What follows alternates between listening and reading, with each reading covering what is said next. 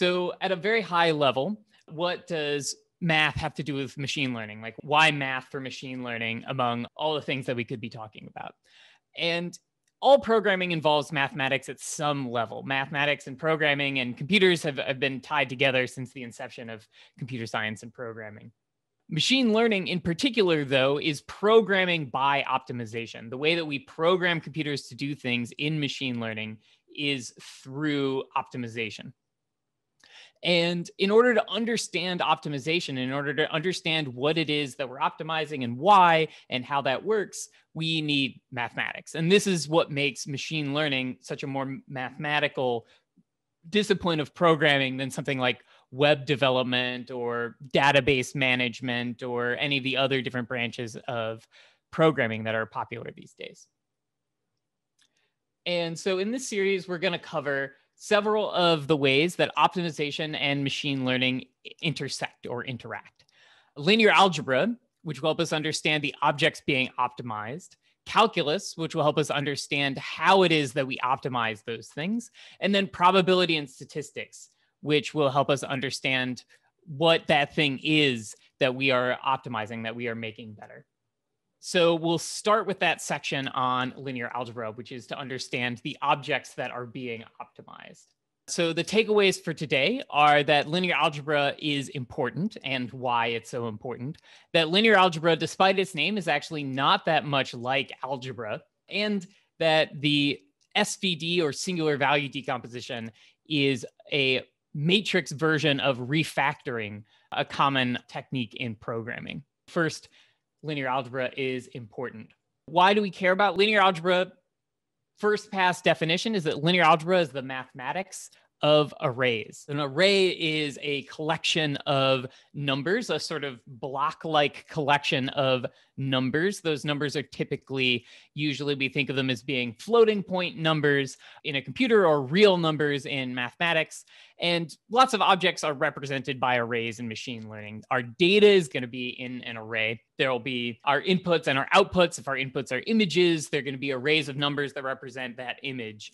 Very often, our models, which are like the equivalents of our programs in machine learning, will be represented by arrays or by collections of arrays. And then the internal computations even of those models will be represented by arrays as well. And so the core operation in linear algebra, the core operation that we use to manipulate those arrays is matrix multiplication. So a couple of examples of matrix multiplication in action. You may have heard of the dot, scalar, or inner product, the correlation or the covariance in statistics, linear and logistic regression, ideas from classical machine learning, principal components analysis, also a bunch of useful algorithms outside of what you would think of as machine learning, discrete Fourier transform, PageRank, then things in machine learning, again, hidden layers of neural networks, convolutions, the second order methods for optimization, Newton and LBFGS. Matrix multiplication is essentially the operation at the core of every single one of these examples. And in the end,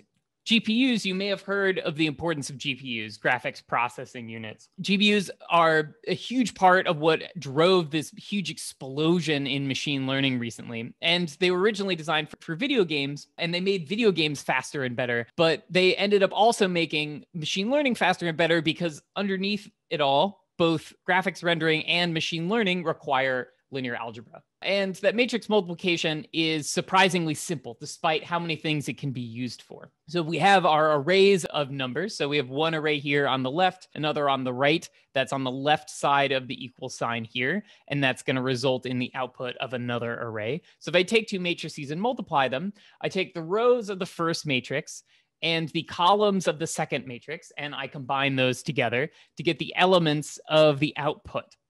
And what I do is I take each number in this row and each number in this column, and I multiply them together. That gives me a whole bunch of numbers, and then I add them up, and that gives me this final number here. I reduce them down with this sum operation. So mathematically, that might be written that if I were to matrix multiply x and y together here and look at the ith row and the jth column, then what I'm going to do is take the ith row of x, the jth column of y, and multiply their entries, and sum it up. And if I want to get all the entries of that output of that matrix multiplication of x and y, I just do that for every row and for every column. Matrix multiplication takes two matrices where one has the same number of rows as the other has columns and turns them into a single output with the same number of rows as the first one and the same number of columns as the second one. It's relatively simple given how many things it's capable of doing, but it's also kind of a weird and specific rule that if I just told you, oh, here's how we're going to combine collections of numbers, there's no obvious reason why you would do it that way. And from here, I think a lot of linear algebra tutorials would just jump straight into algebra. They would give algebraic definitions in terms of equations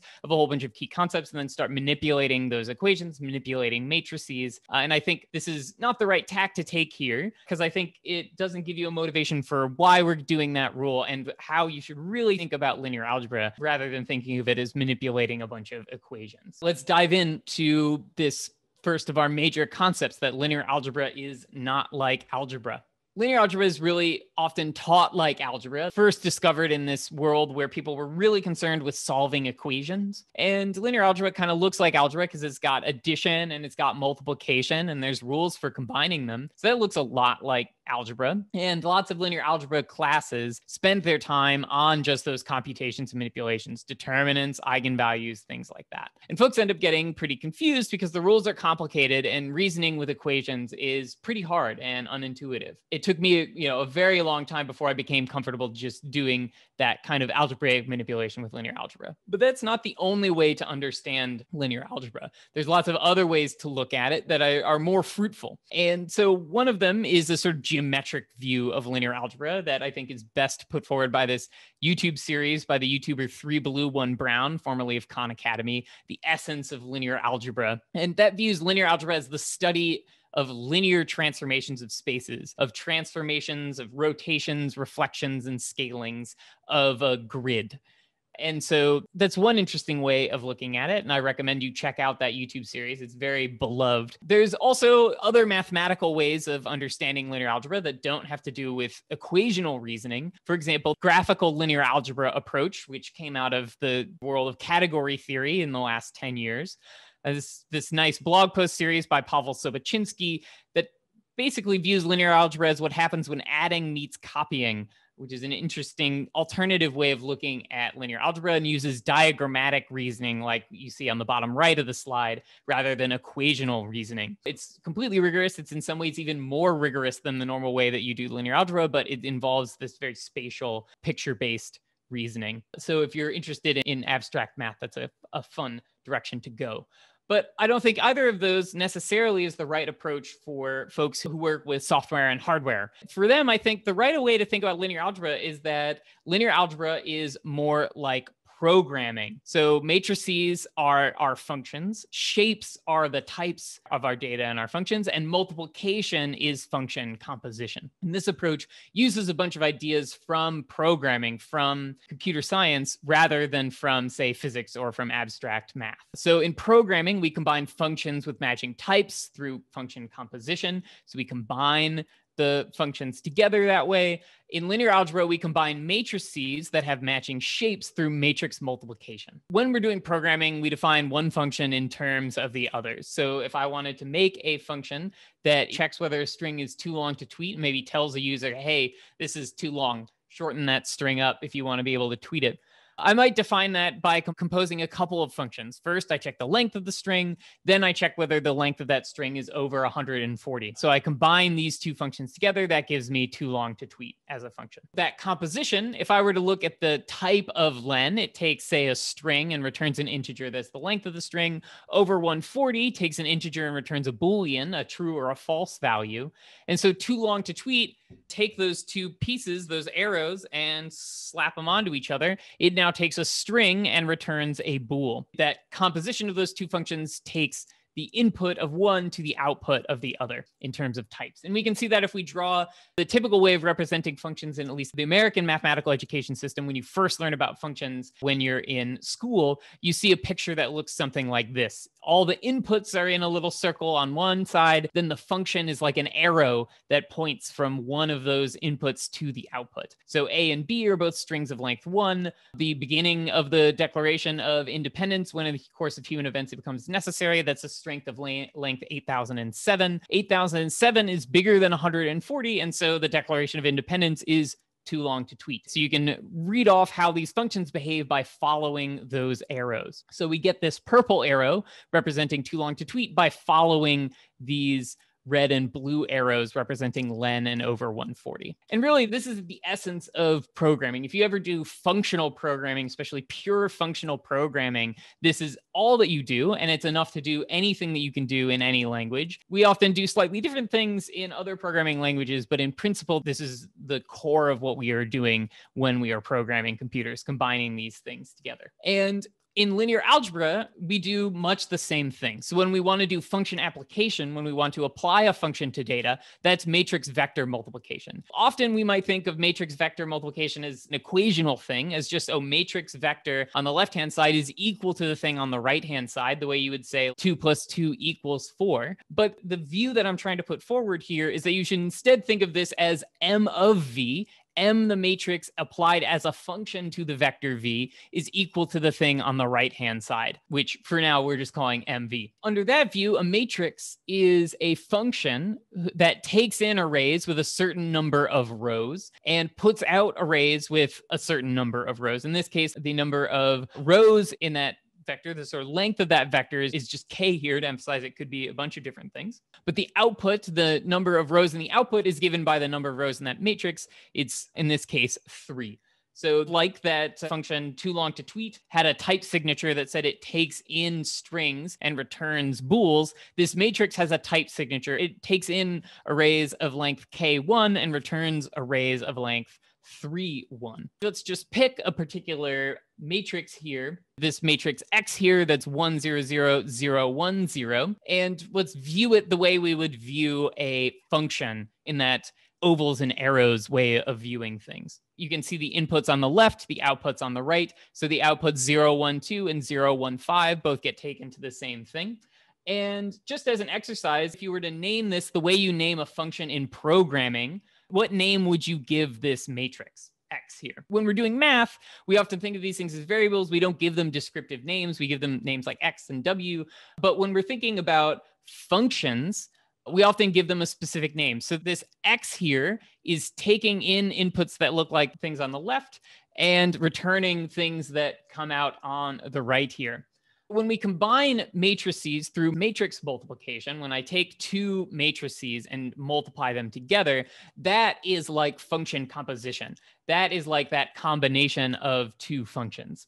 So for example, we could take that matrix X and then apply on the left matrix Y, and we would then get a different function, a different matrix that does something different to its inputs. As an example here, I've got this first matrix we already talked about, strips off that last entry. So it strips off the Z-axis here. So then we get a vector that looks like this one in the middle here. So that red arrow here points from the inputs on the left to the outputs on the right. And then we can chain that with that second matrix, this matrix indicated in blue here, the Y matrix that takes two-dimensional inputs and returns two-dimensional outputs. And that one zeroes out the Y-axis. So then we end up with a vector that lies just along the X-axis with only the first entry of that vector that went in. And so this is, I think this way of drawing things is maybe a little bit more common for vectors than that oval way of drawing things. So I wanted to make sure we covered that. The combination of those two things, the combination of those two functions is itself also a function, and it's also, in fact, a matrix. And that matrix is obtained from the two submatrices by doing matrix multiplication. So that matrix multiplication rule, why did we use that specific matrix multiplication rule? It was so that this would be true. It was so that if we did matrix multiplication on the left of this matrix by this matrix, we would get this matrix representing their composition. So that is the reason for that matrix multiplication rule, fundamentally. This is the approach for thinking about linear algebra that I think is most fruitful for doing machine learning, and I think also for a lot of other branches that linear algebra gets applied in. But the remaining question is, why linear algebra for machine learning? We've understood a little bit more about linear algebra, but we haven't really tackled why this is important for machine learning yet. I said that we use arrays to represent functions and represent data in machine learning, but why this? And what kinds of functions can we represent that way? So why basically is linear algebra so important for optimization and hence machine learning? I think the right tack to get to understanding this is to think about how would we represent functions as data. So the fundamental question, if we want to program by optimization, is that we need to be able to represent programs and manipulate them. So we're going to start with a program that doesn't work and then slowly over time obtain a program that does work. That's that process of optimization. In order to do that, we need to have that program and we need to be able to manipulate it somehow. The normal way that we represent programs as data is as strings, right? The usual way is build website.py, right? That is actually in the end a string of characters,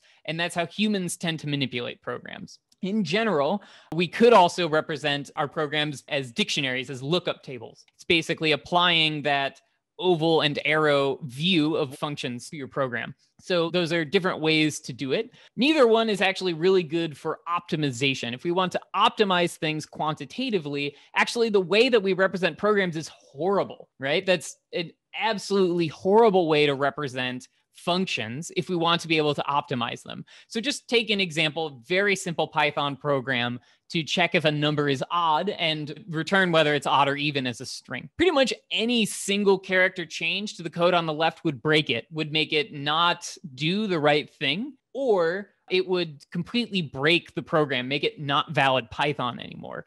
It's a great way for representing programs in order to get programmers to work with it, for humans to adjust the behavior of programs. But for a computer, that's really difficult to be able to make these coordinated changes. And it's very difficult to make that numerical, quantitative in a way that we can actually automate this process, which is the goal of machine learning. So the main way that we make progress is by restricting ourselves to a smaller set of functions and focusing on making those work well. And so looking for a more limited data type that maybe doesn't necessarily represent all possible functions, but is still powerful. If we focus on easy to optimize functions, we'll get two separate branches of machine learning, one based off of trees that gets you to things like random forests, gradient boosted trees, things like that, which we won't be talking about, and the other direction, which is towards using arrays. So using matrix multiplication as function application and thinking about only linear functions, at least at first. And the benefit is that arrays are really easy to change just a tiny bit. If I make a tiny change to the entries of a matrix, then I'll get a small change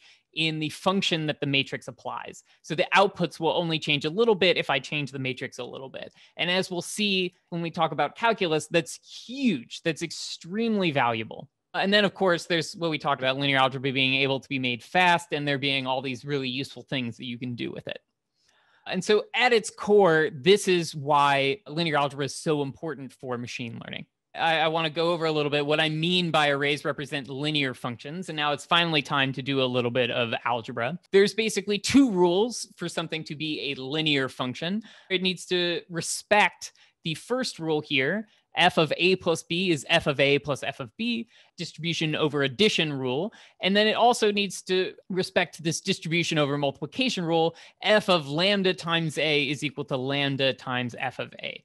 So that says if I scale the input, then I just scale the output. And if I look at the output on the sum of two inputs, it's the sum of those outputs. So what this allows us to do is rearrange a problem that may come in looking like f of a plus f of b, which would require us to compute something twice, and swap that around just computing it once, f of a plus b. The reason why we have those two rules is because that means that linear functions play really nicely with weighted sums. If I combine those two rules, I can use them over and over again. If I multiply by a bunch of different scalars, and if I add a whole bunch of things together, that's what this thing is doing here in the center, I can pull that out as well. Just as I could pull the plus sign out from the inside of the function application here, and I could pull the scalar multiplication out to the outside of function application, I can do that with a whole bunch of sums and multiplications. So anytime that I do a weighted sum of things, my linear function will be able to either go on the inside or the outside. And that's huge. Weighted sums show up all over the place and basically makes linear functions really easy to reason about. So we'll see how this works with how linear functions interact with the number 0. So first off, 0 is going to always be sent to 0. So we get this from our multiplication rule. If I apply f to 0, that's the same as applying f to lambda times 0, because lambda times 0 is 0. And I can then pull that out, which means that lambda times f of 0 is equal to f of 0. That can only be true if f of 0 is 0. If inputs collide, we can also determine, using these rules, that more things have to be sent to 0. So if two things get sent to the same thing, then their difference has to be sent to 0. If f of a minus f of b is 0, so if a and b are sent to the same output by f, then f of a minus b is 0. So that difference between a and b, that thing gets sent to 0. So we can do that. We're just pulling that minus sign inside.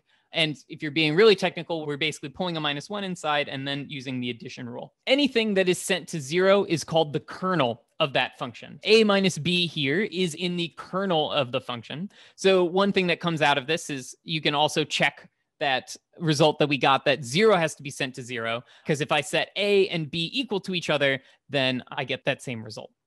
So 0 is in the kernel. 0 is always sent to 0. Other things might also be in the kernel. That kernel there is made up of weighted sums. Going back to this idea of weighted sums, if f of a is 0 and f of b is 0, then a plus b is also sent to 0. So f of a plus b, that's the same of f of a plus f of b. Those are both 0. So the output is 0. And so this collection of things that get sent to 0 is made up of weighted sums. If I take a whole bunch of things that are all sent to 0, and all I can do is combine them by weighted summing, then I'm still going to stay in this collection of things sent to 0. The same is true of the collection of things not sent to 0. Anything not in the kernel, if I combine those things with weighted sums, then they'll stay outside of the kernel. I went through all of this in order to get to this important concept, the rank of the function or the rank of the matrix. We can make new non-kernel elements, new things not sent to 0, by making weighted sums of known non-kernel elements. And rank answers the question, how many of these things do I need in order to make every possible thing that's not in the kernel? This collection of things sent to 0, 0 is not that interesting. So this is sort of telling us how many things do I need in order to understand all the interesting behavior of this matrix as a function, or of this linear function. So that was just a little sort of quick exercise to give you a flavor for how reasoning works with linear functions and how much you can learn about linear functions with just a few quick linear algebraic manipulations. But I wanted to return to this idea of linear algebra as programming, linear algebra as less like those algebraic manipulations and more like the things we do when we program computers. The singular value decomposition is an important concept in linear algebra and in the understanding of matrices. And in my view, it is the equivalent of refactoring a program, but for linear algebra. Refactoring programs means taking a program and rewriting it, but not changing the way it behaves. So you change the internals, maybe you change just exactly what's going on under the hood, but you don't change anything about its overall behavior. The same inputs still go to the same output. So we often refactor programs in order to understand them better. Sometimes we do it in order to make them run faster. There's lots of different reasons why we might refactor a program. And there's a couple of common tricks for doing that. One is to identify separation of concerns, to say, oh, this one piece of the program is doing too many things. I need to separate those out from each other. So in linear algebra, the equivalent of that is eigendecomposition. It says, okay, this matrix is working on an n-dimensional thing, but it's really actually doing n one-dimensional things, for example. And that's exactly what is done in eigendecomposition. We find those n one-dimensional pieces and separate them out. That's separation of concerns. We can also remove code that doesn't do anything, right? You may identify, oh, this branch of code is effectively doing nothing. It's here, but it's dead weight.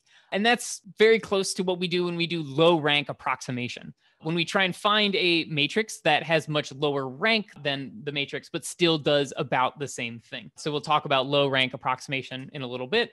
The other piece that we often do when we refactor a program is we break something up into multiple functions. This is much like separation of concerns, but instead of maybe splitting it up in parallel, we're splitting it up in that we are taking one function that is doing several things in a row, and we are decomposing that into a bunch of pieces that then, when composed together, still do the same thing. So maybe I was loading data, then applying a function to data, then writing it to disk, all in a single function. Let's split that up into 3 functions that each do those 3 pieces. And then that's our final result. That's a refactor to break it up into those 3 pieces. And that is the equivalent of the singular value decomposition. So in linear algebra, we have the singular value decomposition, decomposing, breaking up into pieces, undoing a composition. And it achieves the same thing as that particular type of refactoring in programming. So in general, in fact, any function can be decomposed the way we do in the singular value decomposition, which I think is very cool, which is you basically break your function up into 3 pieces. So I've got this diagram here.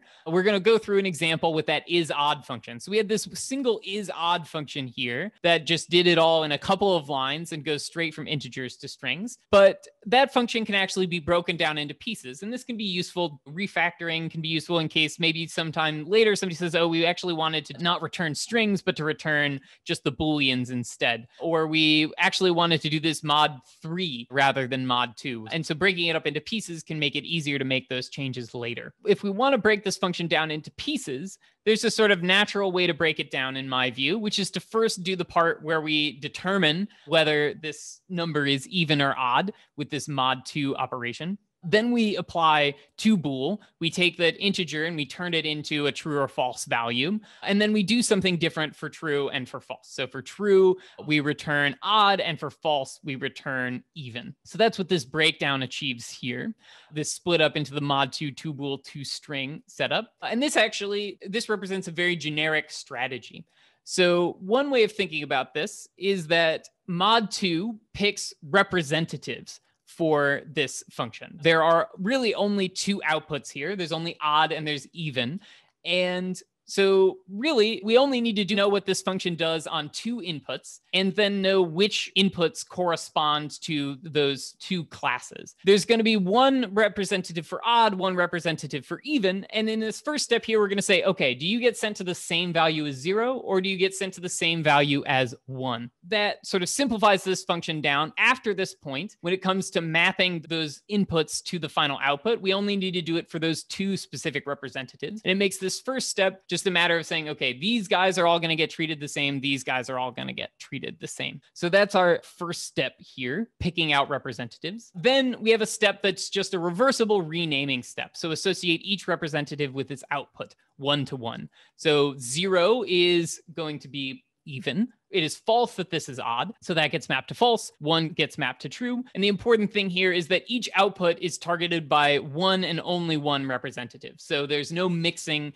no combination, no splitting, just 1 to 1, a renaming operation. And then finally, we just need to put them into the correct type. We got a true and a false here, but what we wanted was actually a string at the end, because this is going out to a user who wants to know whether this is odd or even. We're effectively just recognizing true and false are the outputs here, and we just need to map them onto what the string is that we want to show the user. So we're finding essentially a copy of the output of toBool of true and false inside of the type string. And we can apply that same breakdown to a matrix. So that breakdown there is generic for any function. It's called the canonical decomposition. And we can apply that canonical decomposition onto a matrix. The equational way of writing is to say that M equals A, B, C. So A times B times C. The sort of function view is to say that the function M that maps arrays of dimension n to arrays of dimension m, that function can be broken down into the composition of 3 functions,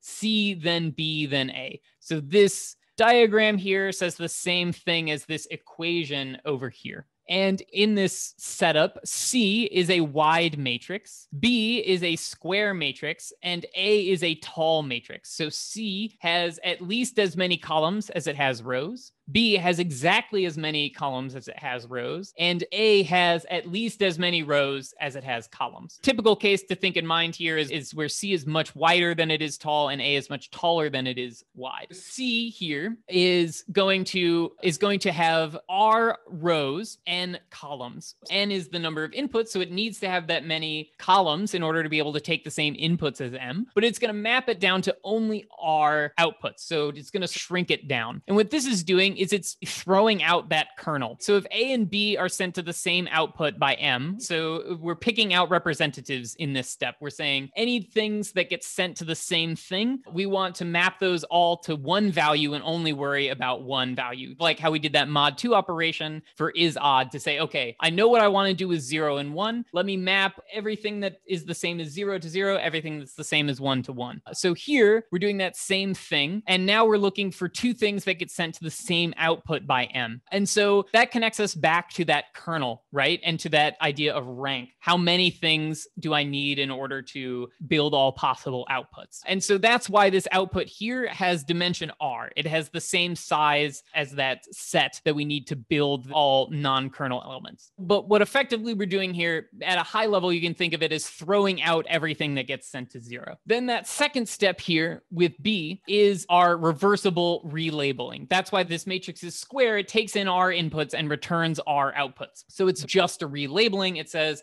okay, I'm going to maybe like slightly change around my axes, but I'm not really making any serious changes. And it's always reversible. It's square, so the inputs are the same size as the outputs. That means it's possible for it to be reversible. If the outputs are way bigger or way smaller than the inputs, then it's not always going to be possible to reverse that operation. And so those matrices A and C are in general not reversible. So this is our special reversible step. And then lastly, we have a tall matrix at the end, A, whose outputs can be bigger than its inputs, and it effectively finds a copy of all arrays with R elements among the set of all M element arrays. For example, if you can see my video here, if I wanted to find a copy of two-dimensional arrays among the set of all three-dimensional arrays, there are lots of possible examples. My fingers here represent two axes, and I'm moving them around in 3D space to represent a whole bunch of different potential copies of the set of all two-dimensional arrays among the set of all three-dimensional arrays, the three-dimensional space like the one we live in. So this step here says, okay, these are dimensional arrays that came out of B. I want to match that to the outputs of M on its inputs, and so those outputs have dimension M. I need to sort of inject these R-dimensional arrays into that output space. This is very similar to choosing to say, okay, true corresponds to odd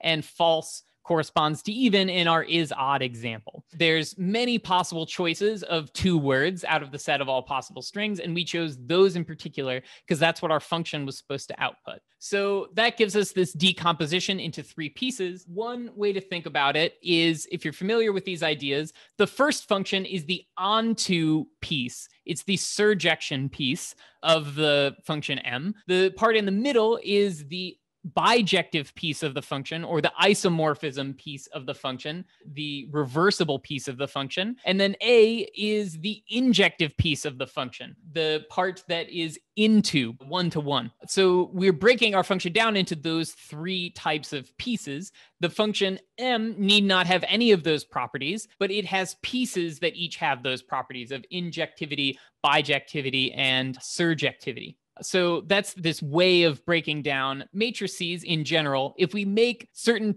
special choices, then we get this singular value decomposition. If we aim to make that middle matrix diagonal, so it only has numbers in the rows and columns that are equal to each other, row 1, column 1, row 2, column 2, so that's represented by this dashed line here, then we end up with this singular value decomposition, where U and V are unitary matrices. They don't grow or shrink anything. They, in addition to throwing stuff out, all they do is change basis, change the axes, spin them around or reflect them. That's what the two matrices C and A become, these unitary matrices U and V. And then that is the singular value decomposition. But the important thing about the singular value decomposition, in my view, is that it breaks down those three pieces of surjection, bijection and injection. This SVD is a very special way to break up a matrix, as maybe indicated by its relationship to this canonical decomposition, this canonical way of breaking down matrices. And one reason why is it can be used to calculate low rank approximations. If you've done principal components analysis,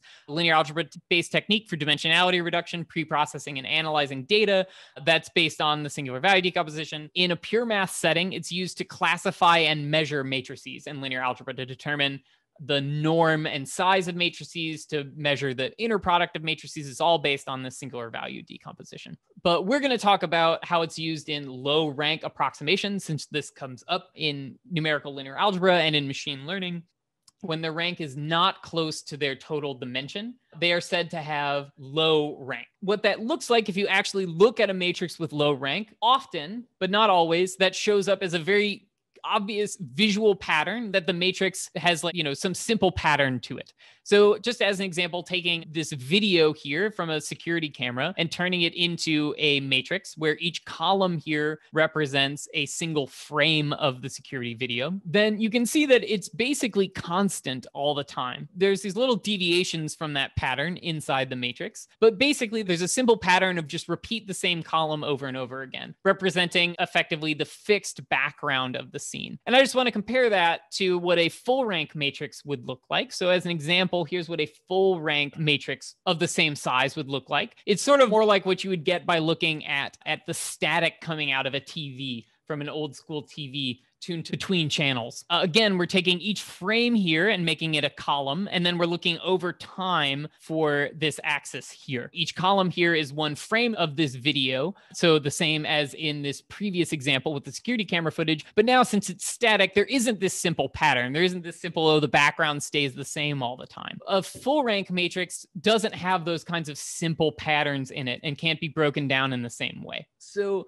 lots of matrices that we come across in real life when we measure data, like pointing the security camera somewhere and measuring its inputs, we end up with something that is nearly low rank. It's not exactly low rank. It can't be exactly represented by a simple pattern, but it's nearly low rank. So the simplest low rank pattern in the video is just this background. So if I just take this vector representing a single frame here and then repeat it over and over again, then I'll get this matrix over here, which is very close to the original matrix. So one thing to note here, this matrix multiplication here is kind of like a repeat or a tile function, right? If you were to implement a function that did this, you might call it repeat or tile. So that's what this all ones vector is doing here. So another example of how we can think of matrices more like we think of functions in computer programs. And this is effectively an approximation to that original input. This guy here is very close to this guy on the right here. And this guy, it is rank 1. One way to see that it is low rank is that it can be represented by this really tiny thing here. So the reason why this is useful is because we can use it to compress data. So we can take something that looks like this and turn it into just this thing here on the right-hand side. So that would really compress our video down quite a bit. Of course, it would also remove all the things that are moving in the video, which is maybe too much compression. But this general principle of low rank approximation is what JPEG is based off of. So JPEG basically does a low rank approximation to pictures using the Fourier transform. But I think what's more useful in this case, and this idea comes from Fast.ai's numerical linear algebra course, which is a great resource, is to actually do foreground-background separation. So if we take this original video frame and that rank 1 approximation for that frame looks like this, then if I subtract that off, then I get only that foreground. That small bit there that was deviating from this background pattern is of interest. So even when that approximation, that compression is not a good compression for our purposes, it can still be useful. And so these low rank approximations show up in both ways when we're doing data science and machine learning. Sometimes it's done to do compression. Sometimes it's done to pull out the interesting uncompressible pieces. So that's our 3 takeaways for today, that linear algebra is important. This idea of matrix multiplication, despite its relative simplicity, is actually very powerful, shows up in lots of different places. Linear algebra, despite the way it's normally taught, is not actually that much like algebra. It's more like computer programming in a lot of ways, where shapes are our types, matrices are our functions, and matrix multiplication is function composition. And then finally, the singular value decomposition is our matrix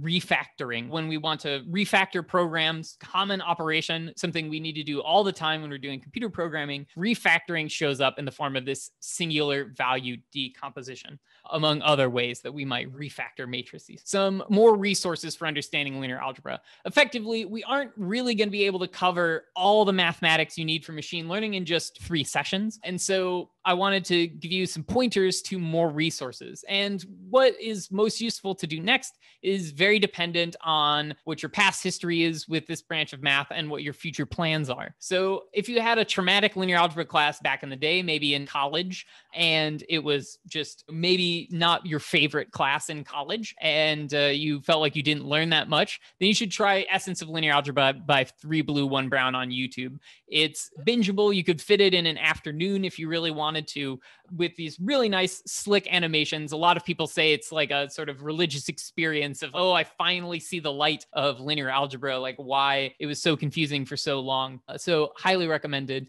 If you want to level up your abstract math chops, if you really want to get a better handle on how to think about mathematics, read and understand mathematics, maybe for being able to read machine learning papers a little bit better, then that graphical linear algebra blog post series by Pavel Sobocinski is a great place to start. It's aimed at people who have not taken a proof-based math class before, and to teach them how to do that, while also teaching them some cutting-edge mathematics, which is a great combination. It's well written. If you're more of the sort of hacker type who really wants to get your hands dirty with some actual code, then I would try Numerical Linear Algebra by Fast.ai with Rachel Thomas. So it's an online class and textbook focusing on applications of linear algebra for machine learning. And if you're the type who prefers the traditional math class experience, then I would check out Linear Algebra Done Right by Sheldon Axler. The textbook has been free in the past. I'm not sure if it's currently free, but the lecture series on YouTube is certainly free. So this Linear Algebra Done Right lecture series by Sheldon Axler